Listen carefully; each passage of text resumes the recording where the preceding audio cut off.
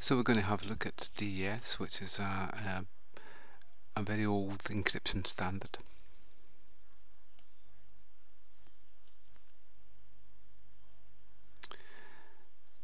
And basically DES is a private key encryption method where we have a standard encryption algorithm on either side and we have one key. So this one key encrypts into ciphertext. We send across the channel and Eve hopefully doesn't have the secret key, and then the other side the same key is used to be able to decrypt the ciphertext. We can use techniques such as Diffie-Hellman to be able to generate a shared key, because the problem that we have with private key is that Eve maybe listened to the communication channel. So with private key and using Diffie-Hellman, Bob and Alice can negotiate a key and it should be secret. So the main methods that we have is that we have private key, which is called symmetric encryption. Same key is used to encrypt and decrypt. We can have asymmetric, where we have different keys, special keys, public and a private key. We can encrypt with one and decrypt with the other, and then we can have hash functions, which are one-way functions. So over here we can see in part of private key, DES is a standard algorithm. Okay, obviously the more the bigger the key, and the more bits that it has, the larger the key space. What we'll find is that DES has a 64-bit key, but 8 of the bits are actually used for parity or for checking, so our key space is only this much, which makes it fairly easy to crack on a standard computer. It's a block encryption method where we take a message block and then we apply the key to it and it becomes a cipher block. Each block is then encrypted with the key, and then we have the overall transmitted cipher block. Okay, so the message must be split up into 128-bit blocks in this case. The problem with this method is that we have what's called the electronic codebook, in that the same text will result in the same cipher block. So it is easy for an intruder to play back the same text, or even to guess the reverse for it. Techniques such as copy and paste can be used here. Okay, so let's have a look at our example. Okay, so you find it on encryption, and then we have DES. And what we're going to do is we're going to break the program when it comes to a certain point. So we'll feed in Freddy, and we'll have a key of Fred, and we can see our program is stopped here. So the message that's going is Freddy, and Freddy is the key.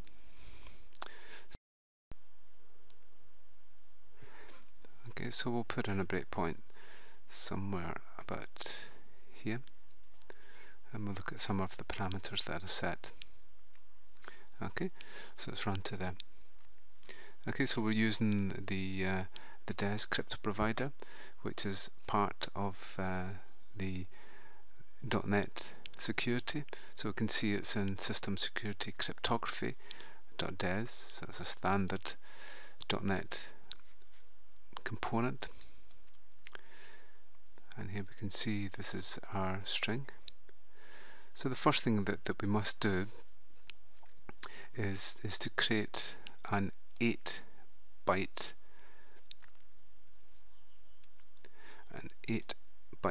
key.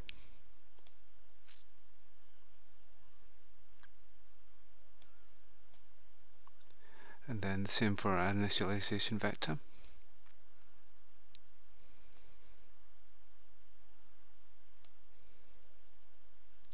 Okay, and then the components which are made up which make up the initialization vector, become the key and the IV. So what we have here is that we have an initialization vector. So the method that we're actually using is this one.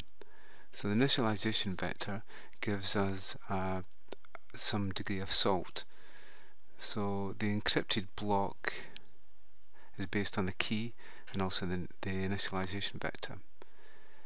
The output of this encrypted block is then used as an input to the next block, so that the initialization vector will give us different encrypted blocks for each different value. Okay, but in this case we're just using a simple IV vector.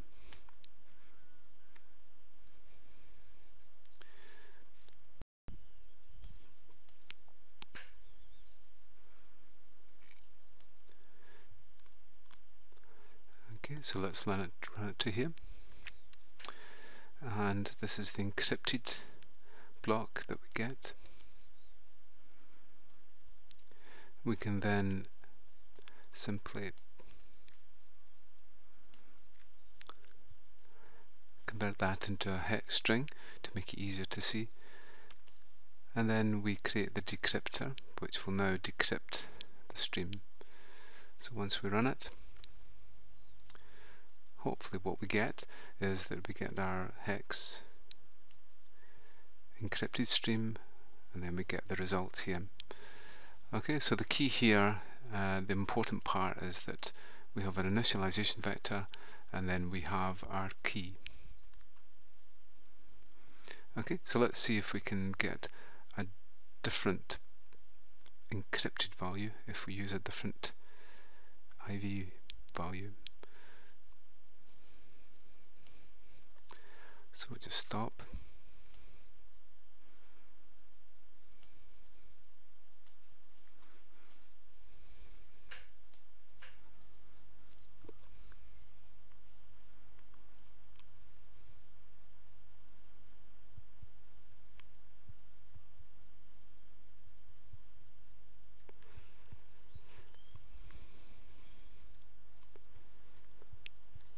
Just takes a little minute to load the page.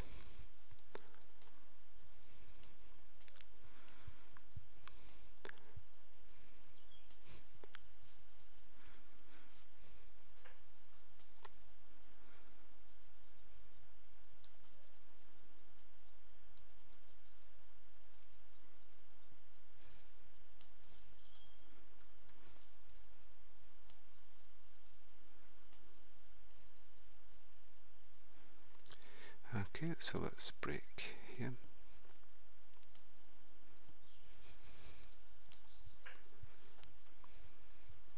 And we see it's completely different from the value that we got before. Okay, so our IV vector is important in actually creating a different output cipher. Okay, so it's the same as the last time for this one. And we can run through. There it is again.